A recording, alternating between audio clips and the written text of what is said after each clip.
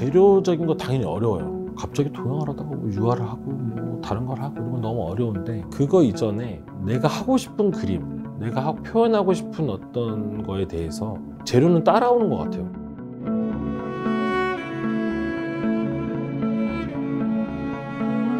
잊혀져가는 감정들을 하나의 장면으로 포착하고 있는 이경훈 작가입니다.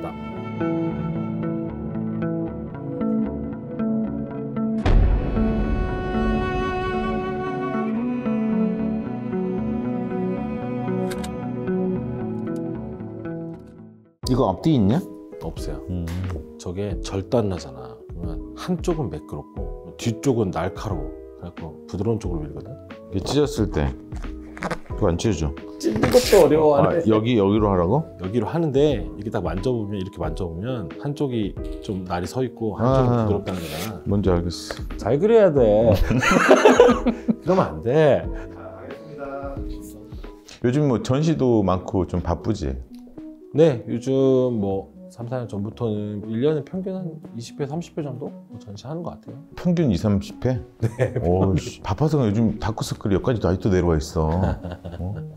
그래도 뭐 요즘은 아침에 출근해서 뭐 저녁에 퇴근하는 그런 방식을 택해서 그래도 많이 좀 좋아진 것 같아요, 예전보다는. 그러니까 너 예전에 노림 했을 때는 거의 낮과 밤이 바뀌었잖아. 밤 늦게까지 작업하고. 그때랑 지금이 다른 게 태도가 좀 달라진 것 같아요. 그러니까 그림을 대하는 태도. 그러니까 그때는 좀 추상적인 좀 생각들이 많았던 것 같아요. 그러다 보니까 나를 뭔가 더 극한으로 몰아가고 한계선까지 몰아갔을 때 머릿속에도 뭔가 막 떠오르기도 하고, 그렇다 보니까 나를 좀 혹사시키는 쪽으로 잠도 못 자고 막 밤새고 막 이랬던 적이 많았던 것 같은데, 요즘은 웬만하면 늦어도 12시쯤에는 붓을 무조건 놓고 가는 쪽으로 모두가 다 이렇게 하고 있는 일반적인 삶에 대해서 많이 좀 지키려고 좀 많이 요즘 그렇게 하고 있는 것 같아요, 생활 패턴이. 그러니까 어떻게 보면 약간 결혼하고 나서 좀 약간의 그 생활 패턴이 좀 바뀐 거네? 네, 맞아요. 생각 좀 그렇고.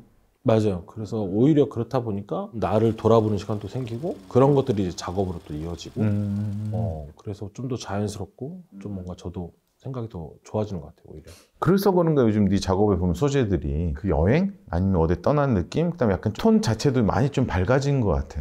현실은 사실 되게 힘들고 어두운 일들이 많잖아요. 근데 오히려 그 내면 속에 내가 하고 싶었던 것들, 잊혀지는 그런 감정들을 뭔가 찾아가고 그런 것들을 뭔가 다시 장면으로 연출하고 뭔가 이런 생각들을 많이 하다 보니까 그걸 또 현실에 다시 또 반영하려고도 노력도 하고, 그림이 오히려 저한테 도움을 준다. 오히려 그림으로 인해서 그래서. 너가 좀 더 그 삶이 약간 더 편안해졌다. 맞아요. 그럼 너는 언제부터 이렇게 내가 그림을 그려야겠다, 그러니까 화가가 돼야겠다 생각을 했는지? 화가가 돼야겠다는 거는 확실히 기억은 안 나지만, 아마 제 인생의 처음 날을 세본 게 미술 과제를 할 때였던 것 같아요. 중학교 2학년 때. 약간 저도 놀랬고 뭔가 그걸 막 집중해서 하다 보니까 아침이 돼 있던 거죠. 집중을 할 수 있었구나. 그러니까 저도 모르게 완전 빠져 있었던 거죠, 그때.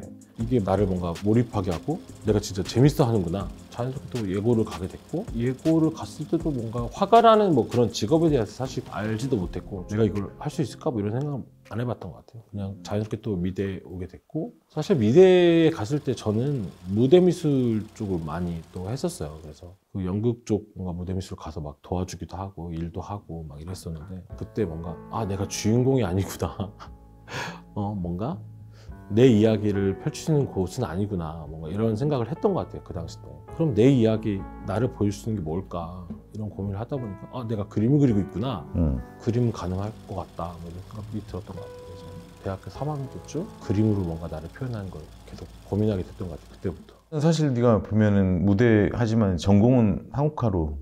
네, 맞아요. 전공도 사실 이제 예고를 다니면 다른 전공들을 다 해볼 수가 있어요. 고등학교 때 분야들을 다 해볼 수 있는데, 담임 선생님이 서울대 동양학과 출신이세요. 그때 선생님이 네가 동양화에 뭔가 재능이 있는 것 같다, 동양화를 꼭 해야 된다. 해보니까 어때? 저는 이제 동양화를 선택한 거를 뭐 후회한 적이 한 번도 없고, 사실 오히려 도움이 되게 많이 되는 게 내면적인 이야기들을 풀어낼 때 굉장히 도움이 많이 돼요. 일단 화선지 자체에 뭔가 먹을 쓸 때도 여백이 다 뚫려 있잖아요. 옛날에 선생님들은 야, 화선지는 우주야, 우주에 너의 생각들을 툭툭 던지는 거야. 무한대야. 우리의 공간에 설정돼 있지 않아. 이런 사고도 너무 멋있다. 뭔가 이런 생각도 했었던 것 같고, 지금도 사실 그런 생각들을 많이 투영하고 있고 작업에. 그리고 또 한국화 같은 경우는 채색화 같은 경우만 해도 물감을 기본적으로 만들어 쓰거든요. 분체에다가 접착제 악효를 섞어서 농도를 맞춰서 만들어 쓰다 보니까 기본적으로 재료에 대해서 되게 좀 공부를 어쩔 수 없이 하게 되기도 하고 기본 지식이 쌓이는 것 같아요. 그것들이 지금도 뭔가 유화를 하는데도 되게 좀 바탕이 되는 것 같기도 하고. 그러니까 사실 어떻게 보면 우리가 처음 스타트 뭘 배웠냐에 따라 다르잖아. 완전 다르죠. 기본기가. 완전 다르죠. 옛날에 너 작업들 보면 상당히 그 부분들이 좀 강했잖아. 네, 그러니까 대충 다룬 것도 아니고 엄청나게 좀 밀도 있게 다뤘다고 내가 알고 있거든. 그때도 그 학교에서 어쨌든 전통적인 부분들 이런 것도 심도 있게 다루고 내 그림을 그리는 상황이 됐을 때 그게 되게 많이 부딪혀요. 예를 들면 이제 한국화 같은 경우는 이건 이렇게 해야 되고 이건 이렇게 그어야 되고 화면을 이렇게 다뤄야 되고 이런 것들이 뚜렷하게 있어요. 그거를 이제 벗어나는 훈련, 현대미술로 가는 시도들이 되게 초반에 되게 어려웠던 것 같아요. 나를 표현한다는 것 자체가. 그때는 그들이 해놓은 것들, 그들이 다 훈련해놓은 것들을 내가 어떻게 하면 저들을 따라갈 수 있을까? 답습할 수 있을까? 나도 뭔가 잘 그리고 싶다? 뭐 이런 생각들이 많았다면 이제 뭔가 내 색을 찾고 싶다? 나의 방식을 갖고 싶다? 뭔가 이런 생각이 들 때부터는 내 생각이 그림으로 뭔가 딱 그려질 때 너무 재밌다는 생각을 하거든요, 사실. 좀 웃길 수 있겠지만 진짜 내 그림을 그린다라고 생각했던 게 오히려 작가를 함으로써 전시를 통해서 오히려 점점 더 알아가는 것 같아요. 그래서 뭔가 학습하는 재미도 되게 재밌고 새로운 재료를 뭔가 다루면서 알아가는 것도 되게 재밌고. 사실 너가 어떻게 보면 이제 지금 유화를 하고 있지만 넘어왔을 때 나랑 같이 있었잖아. 네, 그렇죠. 유화를 처음으로 시도하려고 했을 때 맞아요. 정말 너 힘들게 작업을 만든 걸 기억해. 맞아요. 그 전에 이제 제가 작업했던 것들은 거의 동양화의 어떤 채색화를 가지고 밤의 색채라는 어떤 주제로 밤의 이야기들을 많이 했어요. 왜 밤에 있는 사람들의 모습들이 덜 활기차 보이지? 왜 그들의 모습이 더 솔직해 보이지? 오히려 네온사인이 꺼졌다 켜졌다 하면서 그들의 어떤 모습들이 감춰지고 보여지고 이런 것들이 사람의 어떤 솔직한 모습들이 아닐까? 그런 장면들, 그런 모습들, 뭐 여러 가지 그런 것들을 막 채색화로 쏟아냈었고 그 생각들이 어느 정도 마무리가 됐던 것 같아요. 한 5년 정도 이것들을 좀 마무리 정리하고 이제 다음 챕터로 넘어가야겠다. 그때 아마 어려웠던 점이 다시 처음으로 돌아가 버렸던 것 같아요. 그때 문방으로 내가 갔잖아. 그치. 근데 그 시골로 뭔가 가면서 갑자기 생각이 좀 멈춰버린 것 같은 느낌이 들었던 것 같아요. 그러니까 뭐 예를 들면 아침에 깨어나서 푸른 잔디에 막 풀들과 숲과 뭔가 자연과 만나는 게 되게 어색하기도 하고. 그치, 늘 어떻게 보면 밤의 문화를 그리던 애가. 네, 뭔가 새로운 환경을 뭔가 만나서 기대도 컸지만 오히려 되게 혼란스럽고 저한테는 되게 어려웠던 환경이었던 것 같아요. 그래서 재료를 되게 바꿔보고 싶다는 생각을 계속 했기 때문에 바로 이제 막 유화 재료를 사서 계속 뭐 연구하고 그리고 아마 6개월 정도까지 한 점도 완성을 못했던 기억이 있어요. 그림이 완성이 안 되니까 계속 자존감도 낮아져, 자신감도 사라져. 뭔가 큰 뜻을 가지고 왔는데. 맞아요.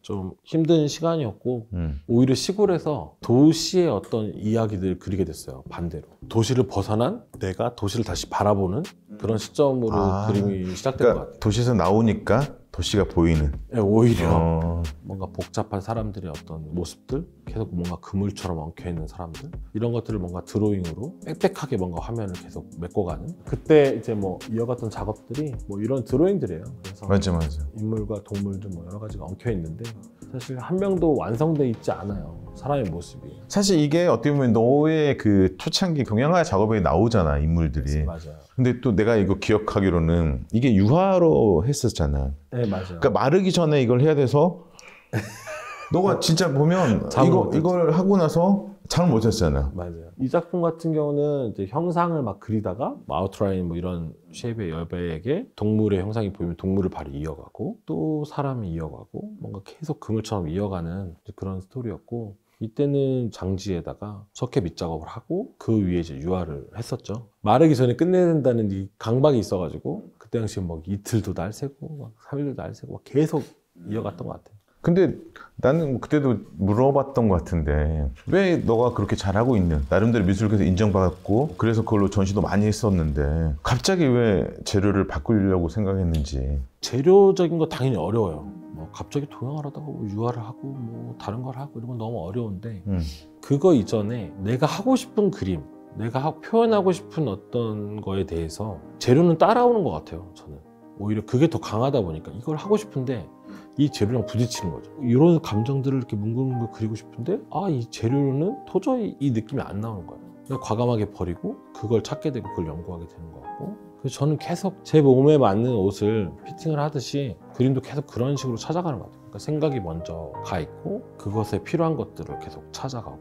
또 학습하고, 그래서 이제 이 형식을 가지고 또 한 5년 정도 계속 뭔가 고민하고 확장하고 뭔가 풀었다 해쳤다 뭔가 여러 가지 작업을 했는데 또 부딪히기 시작한 거예요. 그러니까 이런 주제, 뭔가 이런 생각을 뭔가 표현하고 싶은데 이 형식이 너무 세다 보니까 이 형식과 제 생각이 부딪히기 시작하는 거예요. 또 이걸 또 멈춰야 되는구나. 그래서 그때도 좀 멈추고 기다렸던 것 같아요. 그래서 그때 뭐 제주도도 갔다가 또 오고 여행도 많이 다니고 그때 그러다가 우연히 또 뭐 그런 아픈 상황이 되다 보니까 몸이 안 좋다고 보니까 그 상황을 겪으면서 오히려 저한테 기회가 된 거죠. 그러니까 그 공황장애라는 어떤 뭐 잠깐의 어떤 그것지만 저한테 되게 충격적이었고 좀 삶을 다시 좀 돌아본 것 같아요. 그러니까 좀 내 그림이 아니라 좀 삶에서 내가 좀 너무나 포기했던 것들, 이런 것들을 좀 잘 돌봐야겠다. 그렇다 보니까 자연스럽게 내 이야기도 이제 그림에 좀 꺼내야겠다. 그렇지. 그러니까 바깥에 보이던 어떤 것들에 대해서 계속 관찰하고 했다면 이제 좀 나를 관찰하고 내 기억 속에 있는 것들도 한번 소환시켜보고 나한테 뭔가 메시지도 보내보고 이런 것들로 이제 시작된 것 같아요. 그때. 그래서 2017년도에 그 작품들을 가지고 썸접이라고 이제 엄지척 나한테 보내는 이제 메시지예요. 그래서 그 전시를 처음으로 시작을 했고 계속 뭔가 나를 표현할 수 있는 것, 내 내면의 이야기들, 나도 몰랐던 어떤 것들에 대해서 계속 주제를 가지고 지금까지 이어오고 있어요. 그 전에 이제 한국화 작업들은 상당히 주변 부분들을 많이 관심을 갖고 작업을 했다면 좀 아픔을 겪고 나서부터는 너한테 좀 더 집중하게 되고 계속 너한테 메시지를 전달하는, 내면에 대해서 계속 고민하고 바라보다 보니까 여러 생각이 많이 들어요. 뭐 예를 들면 뭐 어렸을 때 나 예전에는 슬픈 영화를 보면 눈물도 나고 비 오는 날 센치한데 너무 뭐 이런 게 생각이 나고 뭐 이럴 때가 있었는데 어느 순간 제가 되게 무뎌졌다는 걸 많이 느끼게 되더라고요. 왜 대체 눈물도 안 나지? 뭐 이런 거에 감정이 더 왜 이런 거에 왜 나는 이제 기억이 없지? 뭐 이게 설레지도 않지? 야 이거 좀 별로다. 그래서 이런 것들을 오히려 좀 기록해 봐야겠다. 기억나지 않는 어떤 감정들을 다시 소환하고 그런 걸 하나의 어떤 장면으로 또 연출해보는 거예요. 그러다 보니까 이제 관객들도 혹시 내 이야기를 했지만 관객들도 이제 그거에 뭔가 동감을 하고 이야기를 나누게 되는 상황이 되더라고요. 그래서 이게 내 이야기를 하지만 어떻게 보면 그들의 이야기일 수도 있겠다. 그렇지. 뭐 이런 생각이 들 때가 있었어요. 그럼 경훈이 너가 생각하는 예술이란 뭐야? 너무 어렵죠. 예술 뭐 어려운데 저한테는 뭐 삶의 어떤 공부 같아요. 공부? 그런 것 같아서. 저는 약간 그래요. 그러니까 이걸 통해서 내가 좀 더 나은 사람들한테 나눠줄 수 있는, 요즘 사람들과 같이 살아갈 수 있는 어떤 노련함, 이런 것들을 통해서 좀 배우지 않나. 오히려 내 스스로도 그렇고 다른 사람들도 그러면 더 좋을 것 같고, 바쁜 일상이나 항상 같은 어떤 쳇바퀴 같은 삶 속에서 뭔가 생각하게 하는 거, 못 가봤던 길을 가보게 해주는 거, 가슴을 뛰게 한다거나 뭐 이런 것들 줌으로 인해서 내가 살아있구나 이런 걸 다시 느끼게 해주는 그런 역할을 하는 것 같아요. 끊임없이 너는 공부하고 있고 맞아요. 새로운 걸 뭐 추구하고 있고 결국은 그게 예술이라는 어떤 네 큰 카테고리 안에서 나와 있지 않나. 네. 사실 뭐 우리가 나이 먹으면서 누가 뭐라고 하는 사람들 없잖아요. 근데 얘가 뭐라고 하는 것 같아요. 얘가 나한테 너 그러면 안 돼, 이렇게 해야지 뭔가. 그러면서 너무 좋다. 경훈이를 오랫동안 우리가 봤잖아. 거의 네 작업 초창기부터 우리가 작업도 같이 하고 뭐 여러 가지 했는데 또 이렇게 막상 너 작업실 와가지고 또 옛날 얘기도 하고 깊은 얘기 하다 보니까 이제 너 작품들이 또 다시 보이고 앞으로의 또 작업도 또 기대가 돼. 그래서 사실 오늘 네 재료를 가지고 내가 나도 좀 새로운 길 한번 가봤는데 걱정돼. 와. 이렇게 어때? 진짜 잘 그렸다. 내가 진짜 초창기 때 썼던 컬러 그러니까 느낌이네. 내가 딱 그림을 느낀 게 있잖아. 옛날에 우리 경훈이가 이런 색깔을 많이 썼는데 너무 좋은데? 조합이 약간 좀 그랬지? 와, 나 전혀 예상 못했어 이렇게. 아무튼 오늘 좀 긴 시간 고생 많았고 또 우리 종종 보자고. 그러니까요. 봐야죠. 너무 잘. 만족스럽네요 정말. 가져가고 싶다.